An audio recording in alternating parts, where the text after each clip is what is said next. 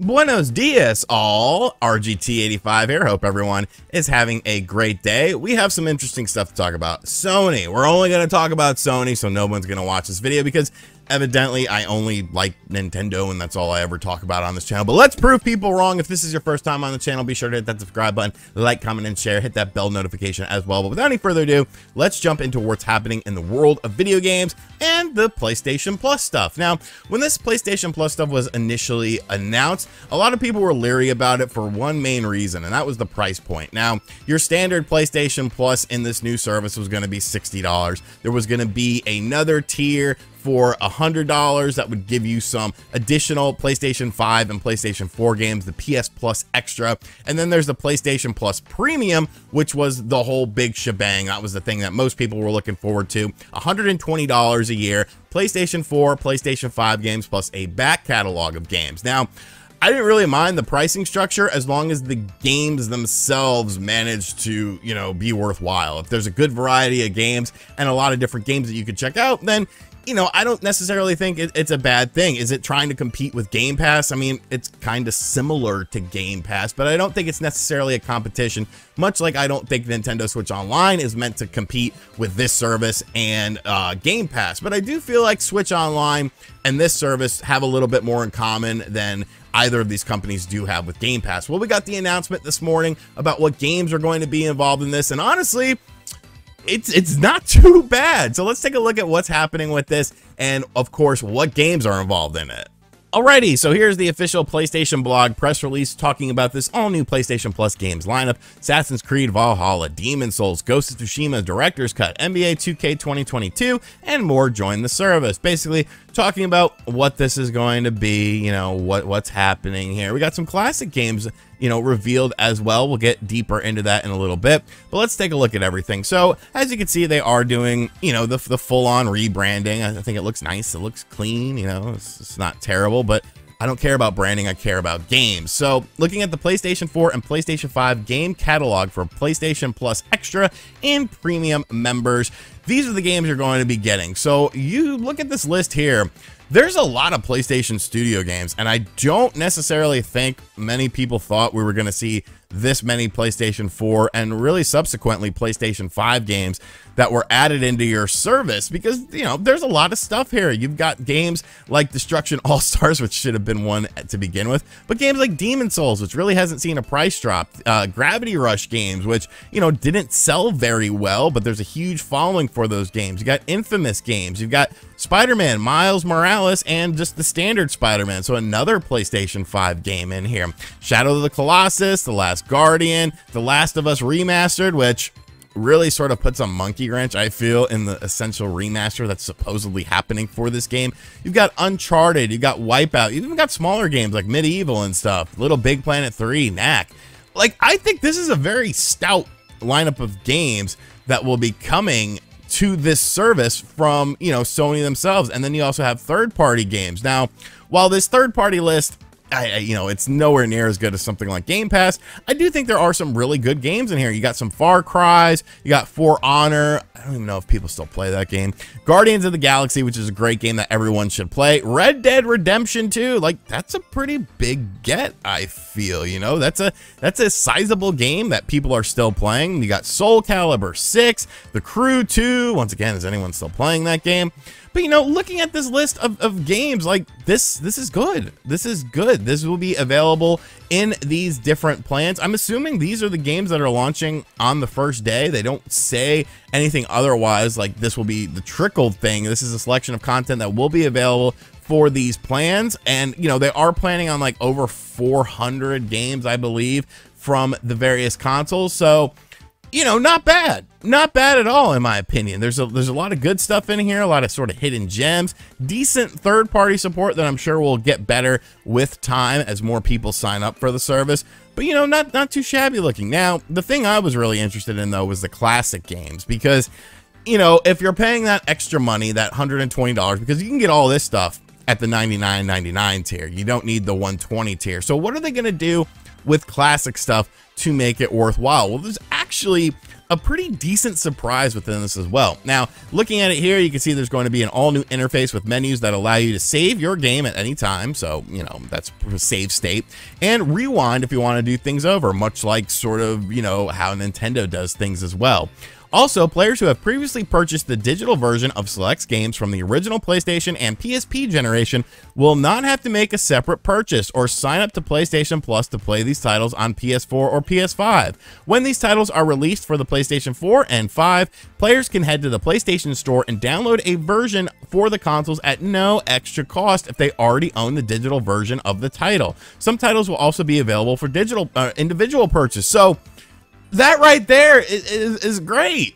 Like, people want to be able to individually buy some games. Like, I mean, I know I would like to be able to buy some of the Nintendo Switch Online games individually, sort of a la carte, instead of just, you know, having this online based service. So I think that's a good thing. You know, giving people more options is always a good thing. And you can see here, additionally, some remastered classics from previous console generations will be added to PlayStation Plus. So here's an early look at the selection of games that will be available. So kicking things off, we have basically your original PlayStation and PSP stuff. You've got Ape Escape, which is, you know, a classic. IQ Intelligent Cube, the original Siphon Filter, where Gabe Logan looks like he just took a dump in his pants when he runs around. I don't think this game is going to hold up very well. Give me Siphon Filter 3. That's a much more playable game. You got one PSP game here with Super Stardust Portable.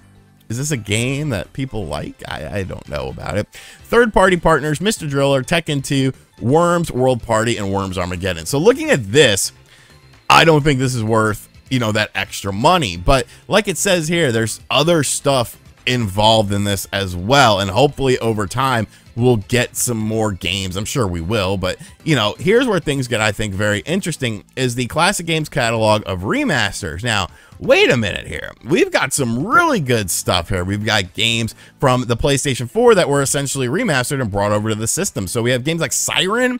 I would really like to play Siren nowadays. I wouldn't like to play the original version, but Siren is a really fun, you know, horror game. You got Jax games, you got Hot Shots Tennis, you got Dark Cloud, Ape Escape 2. Like, there's some good stuff in here. And then the third-party partners, you got BioShock Remastered, which these are all like PS3 games and beyond. But whatever, you know, more games are better, and so having all of these games here, pretty decent. So now we're looking at it, and it's like, okay, you know, maybe it is getting a bit more worth that price point. And then we have the original PlayStation 3 games via streaming. The new PlayStation Plus will offer PlayStation 3 games to stream and play on PS4, PS5, and PC. 4 stars! They said shit!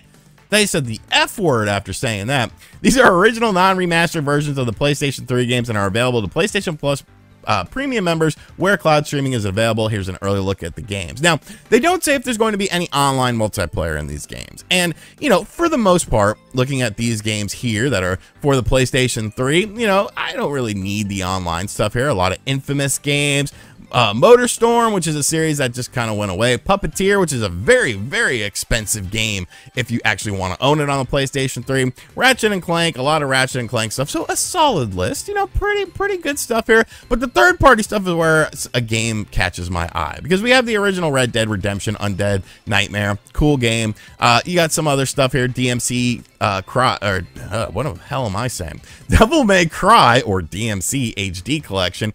But here's the game I want the online multiplayer for, Fear. Because if you ever played Fear online, this game is awesome. Like, there's a nail gun, and you can pin people to the wall, and essentially, if you do it right, you can make it look like they're being crucified with, like, their arms out, and they're pinned to the wall. And I just think that's freaking cool. Like, it's just such a cool visual, and the online in this game is awesome. The game still holds up today. I just recently bought it for the Xbox 360, and I'm like, damn, this game still rules ass. So, you know, we got the time-limited game trials as well, which is a lot of controversial stuff. We got the third-party people.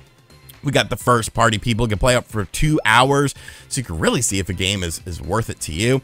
And this is what I like here. A roadmap. So you get a monthly refresh on the first Tuesday of the month for the PlayStation Plus Essential Plan and the higher tiers, with the new PS4 and PS5 games added to the service. And then you get an additional monthly refresh in the middle of the month with new games across the PlayStation Plus Extra and Premium/Deluxe plans. The number of games will be refreshed will vary per month. That's called a roadmap. And one of the biggest problems I have with the Nintendo Switch Online service is the lack of a roadmap, because you don't know when this shit is going to happen. They just pull it willy-nilly out of their ass like a couple days before it comes out. Sometimes it's a week or two before the game comes out. Sometimes it's literally like a day or two. Sometimes they don't even announce it. They just drop stuff. And I am a man who likes roadmaps. And, well, let me take that back. I hate roadmaps for new video games, but I like roadmaps about when things are going to be updated. And this is nice to have. So overall, this ain't too bad. I don't think it's a Game Pass killer. I don't think it's necessarily intended to be a Game Pass killer. The whole Game Pass killer thing was made up by journalists and people like me, you know, just posing a question that we all knew the answer to. If anything, I think this is more similar to, it's almost like a bastard hybrid of, you know, Game Pass and Nintendo Switch Online. The Nintendo Switch Online stuff being more involved with the classic stuff, and then the Game Pass stuff being with the newer games. But I think it's a decent blend, all things considered. I think you are getting a really good value for what you are putting out. Now, obviously, if these games don't resonate with you, then there's no reason to do something like sign up for the enhanced part of the service. But for someone like me who likes a bit of variety and likes, you know, these older games because I'm an old man, you know, I think it's a pretty good list. I think it's pretty solid, and I think, you know, as time goes on, the service is just going to improve and they're going to add more stuff to it. I am a little bit leery about the whole cloud stuff because in all of my instances of playing cloud games, I've had no luck whatsoever. I have fantastic internet.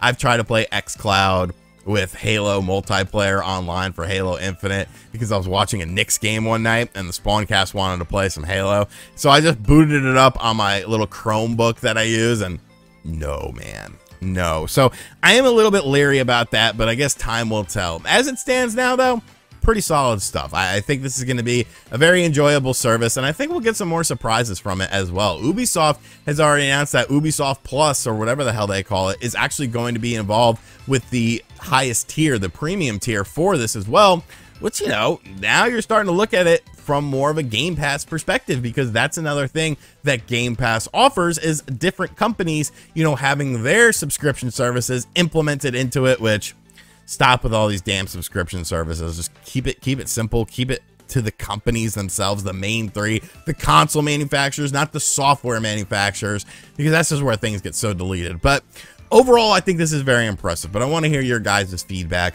Are you interested in this? Did anyone even watch this fucking video? Because I know there's no Nintendo stuff in the title, but I like to branch out. I like to talk about other things. You just don't let me because you don't watch some of the other stuff. So it's like, please, man, just put the video up in the background or something. And as always, thank you for checking out this video. If you made it all the way to the end of the video, make sure you hit that subscribe button, like, comment, and share, turn on the bell notification, all that good stuff. And as always, I'll catch you guys on the next video.